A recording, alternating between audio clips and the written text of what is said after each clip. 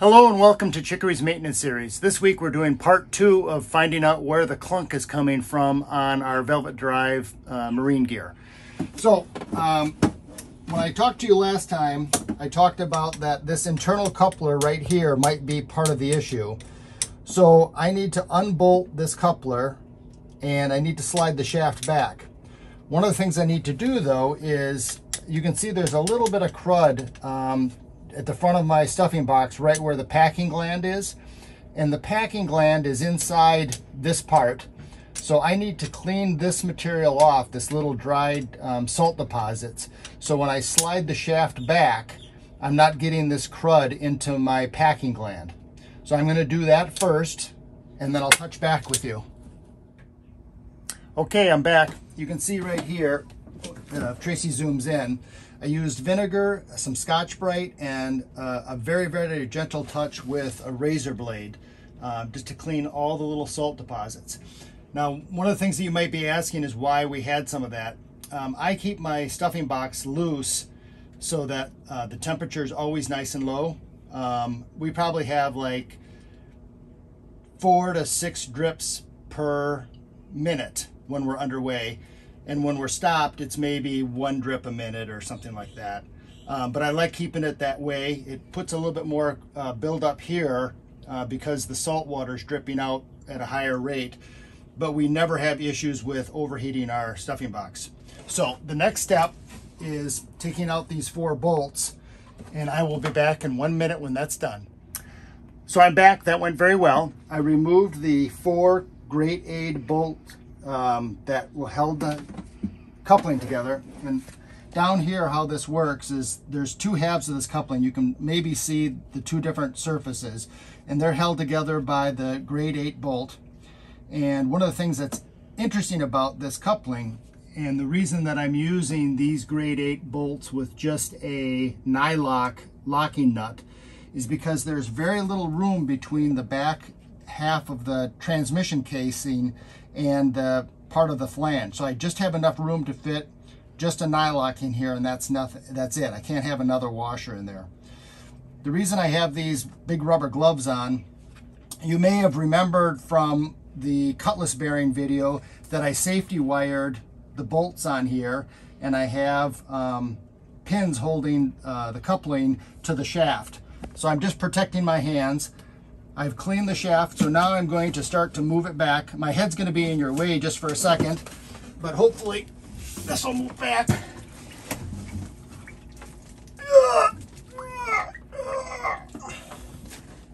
Okay, so now I've got enough space here, and now I'm going to just move this, and that is pretty tight. I hear a teeny amount of clicking. I'm trying to decide if it's worth the effort to take this coupling flange off. I think I will, just because I've already got it this far apart. I vote yes as well. Okay, Tracy votes yes. Anyway, so what I'm going to do right now, I'm going to push this back a little further. I've got about probably 5 inches before the prop hits the rudder. I'm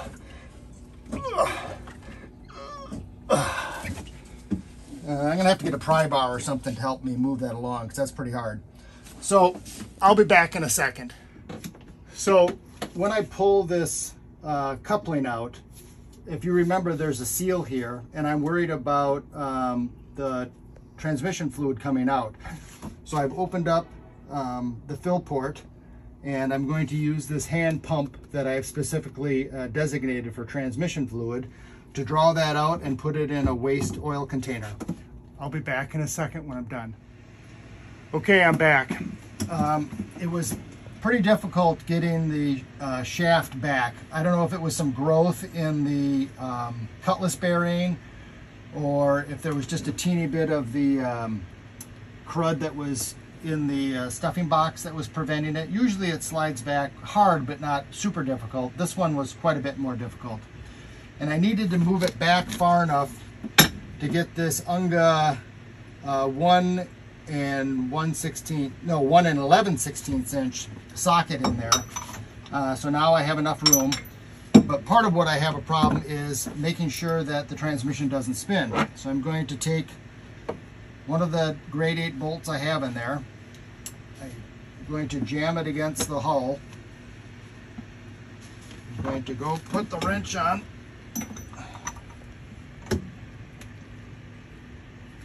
Oh, wow. It's never good. Wow, that's not good.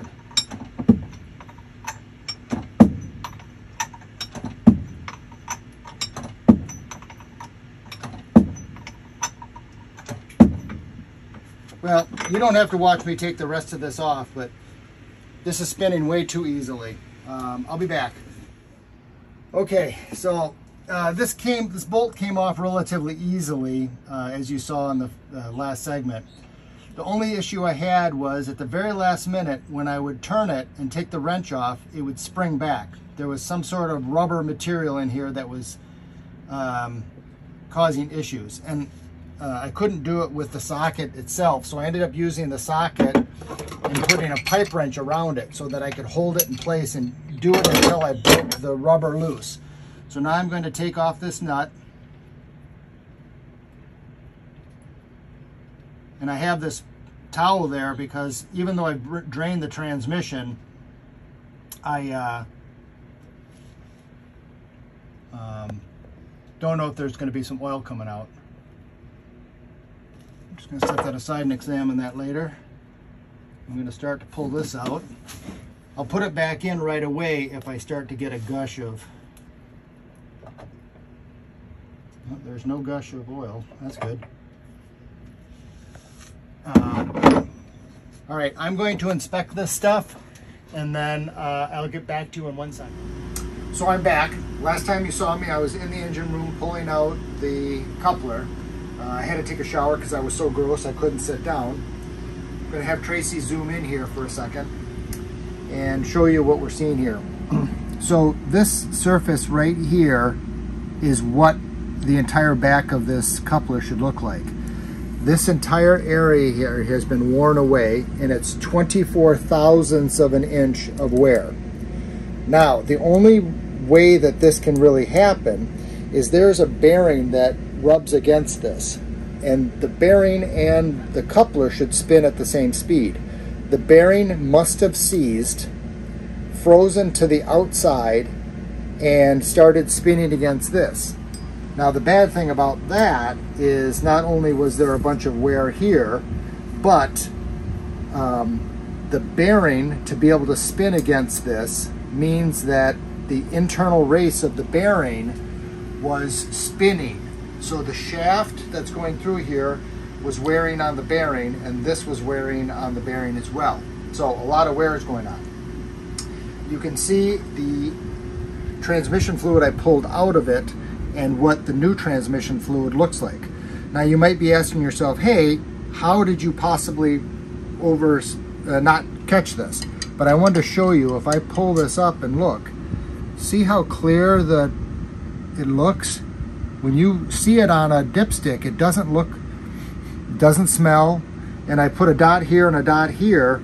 So when I was checking the transmission fluid every single time I did an engine room check before we started up, I would dip it in, I'd look, it looks great, smell it, wipe it off. It looked red. I didn't realize that there was particulate in it. So I've been pumping the particulate of this 24 thousandths of wear through the transmission. I could repair these parts, but I think it's most prudent to replace the transmission. And a remanufactured transmission is about $2,100 to $2,900, depending on what part source you use. And that comes with a warranty. It's only a 6-month warranty, but at least you get to test it. So now we're going to talk a little bit about why this may have happened. Yes, Tracy? I'm going to ask a question regarding checking the transmission fluid. So when you check it, could those particulate have settled down into the bottom part, so when you check it, you wouldn't even have seen it? Did they separate out? Okay, yeah. I was just curious. Yeah. Sorry. Yep, no, it's great. So I had an opportunity to contact an expert in velvet drives about this situation because I wanted to confirm my hypothesis about the bearing and about the shaft and all of that. And he said that yes, I was correct, but that unless the problem was corrected, I would continue to have this issue. And I said, okay, what do you believe the problem is? And the most probable thing that he came up with is that the engine mounts are bad. Now that makes perfect sense. My engine mounts are past what they should be for life. It has been on our list to replace, but until this clunking started, we didn't really hear or feel anything horribly out of line. I mean, everything felt pretty normal to us about how the engine ran, how it ran under power, but the engine must be moving just enough to throw off alignment where it started to bind this bearing and it caused this issue. So part of this project not only is replacing the transmission, but I'm going to be replacing the engine mounts as well. Now part of this is, it is hurricane season, so we don't want to dismantle the boat during the season. I'm going to order the transmission, I will put the transmission in, and then after hurricane season, I will lift the engine and do the engine mounts. So the next video in this series will be me replacing the transmission. I think that's it for now, so I'm going to thank you for subscribing, liking, commenting, and of course viewing. Until next week, thank you for hanging in.